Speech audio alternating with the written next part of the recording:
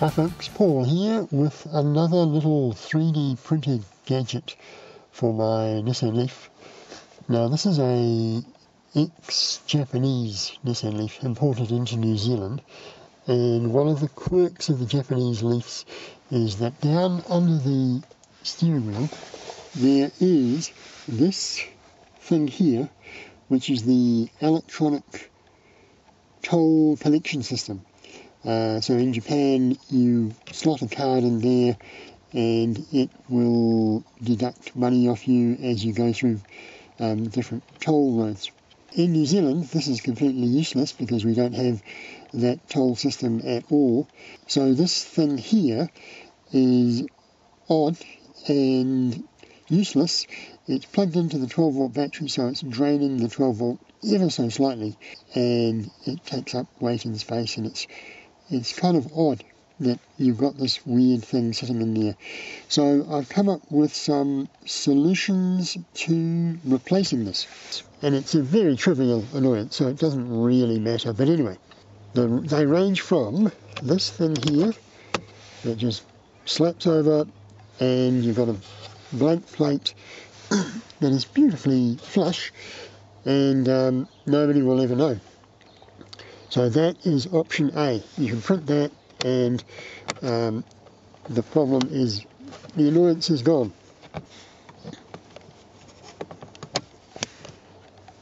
And as you can see, it's very flush. So there's that. And just to complicate matters, some people have a slightly different model.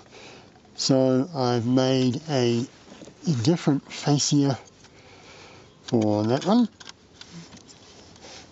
This one is going to stick out a wee bit, but it will hide this weird bit of electronics from you, so you never have to think about it ever again. So those are the simplest options. So the next options are to pull this out and replace it with a blank faceplate, or a tray, or a bracket that will hold your OBD2 dongle. So if you're someone who likes to use LeafSpy, normally you plug it in under here and it's really hard to see what the dongle is doing, whereas if you have it here it's much easier to see and you can plug it out if you don't want it in. It's much nicer. And this version here is for a LELink OBD2 dongle, and then this one here is for the deep Konnwei model, so it lives in there quite happily. But in order to do that you need to remove all this, you pull this fascia off, and in order to do that you need to unbolt these bolts here, remove those, and also pull off this bottom panel down here. In order to do all that you need a 10mm socket for these here, and then hidden behind here is a Torx T15 bolt, and in under here there are two plastic rivets that require a Phillips screwdriver. And then once you've done all that, this is held in with two Phillips screws, so you need that again. And then you'll need a plastic lever for pulling this off the clips. So in under here is one of those.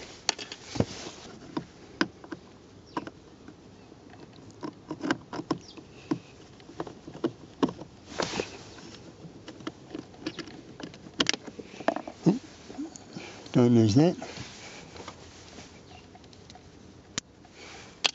Right, then you just yank that down, and you can just leave that flapping around.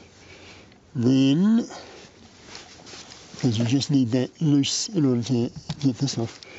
Next comes this, and I've already loosened these bolts.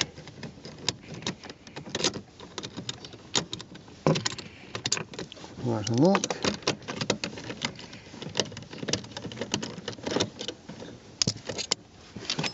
So this is slid on, so you slide it back and then down.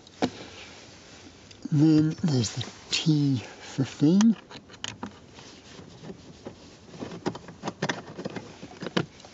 It goes there. Then we go back to here. Now some people recommend pulling this off, but I just go straight into here. And there's a clip right there, and then there's another one down here. And that pulls that clip there off, which is good. And then over here, there's another one here. And this is, in my car, is a bit harder to get into. That slot. So there's a clip right there, and there's another clip there. And then you yank that down, there's a clip there. There's another clip here, and you could, if you wanted to, pull this fascia up. There's clips here, and on the other side. Pull that up to loosen this, but when it comes time to replacing this, it's more fiddly if you pull it all off. If you just leave it semi-attached, turns out that's slightly easier to deal with. Okay, so in behind here, there is, down here, that's the ECT, the Electronic Control Connection System. Now it turns out I've already unplugged the connectors because I've been in here before, but there are these screws here,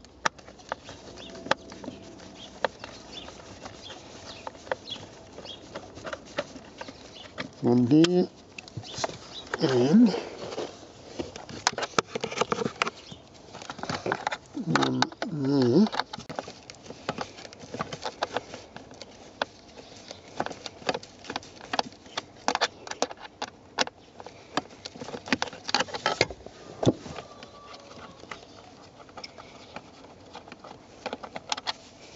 Right, and then that just slots out like that, and that is 185 grams worth of useless electronics.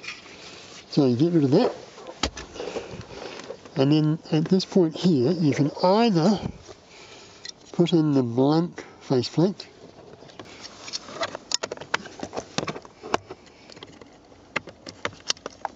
goes in there and screws down, and then on the front you then have a blank that doesn't offend anyone. So that's one option. The other option is the bracket for the LELink OBD2 port, or the Konnwei 902 OBD2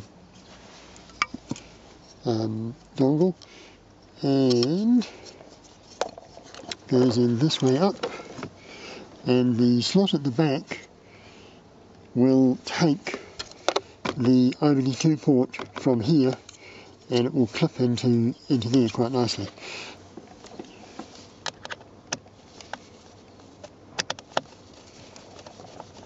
Screw that in.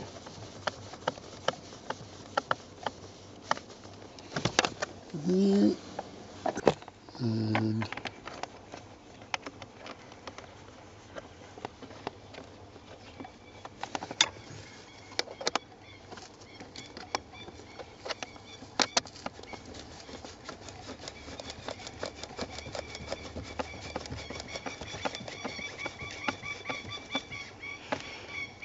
so that's nice and secure. Looks like that. Then we need to remove this,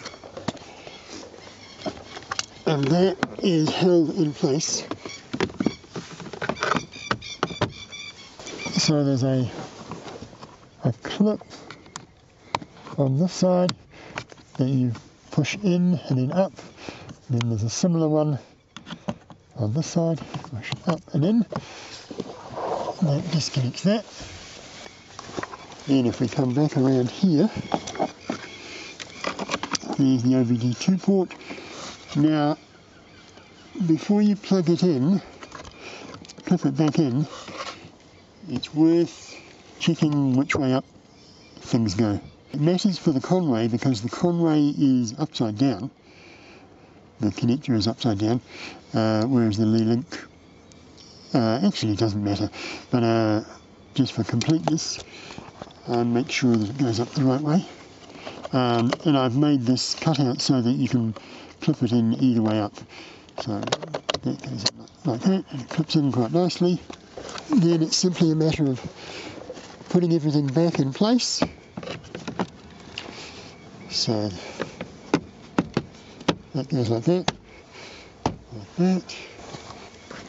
Then over here, make sure that's good and that's good. Screw that back in.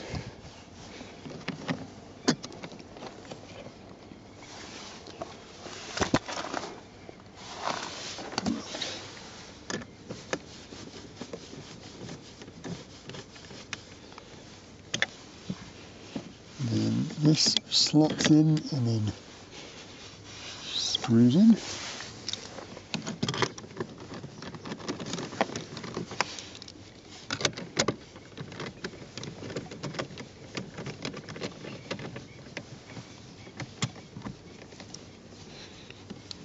Like that.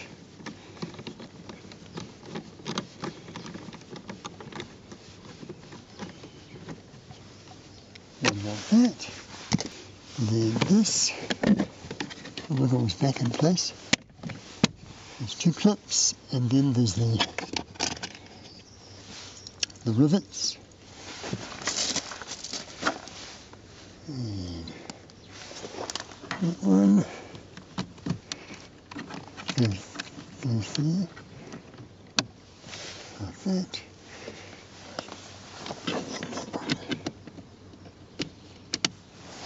Alright, done. Then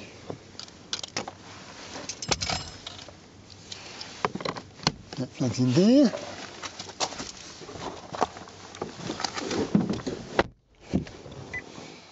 And in and running, it's talking to LeafSpy quite happily.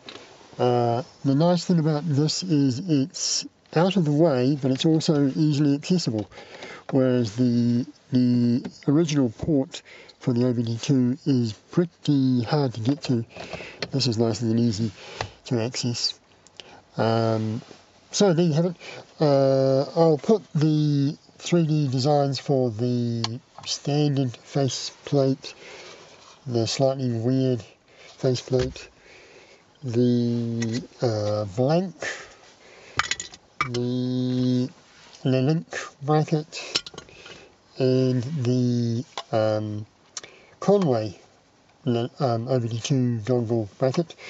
I'll put those up on my minifactory.com, which is where I've got all my Nissan Leaf objects, and so you can download them. I'll also be printing these and selling them in New Zealand on Trade Me, because I think they're quite nice. So there you have it. Thanks for watching. Catch you next time. Cheers.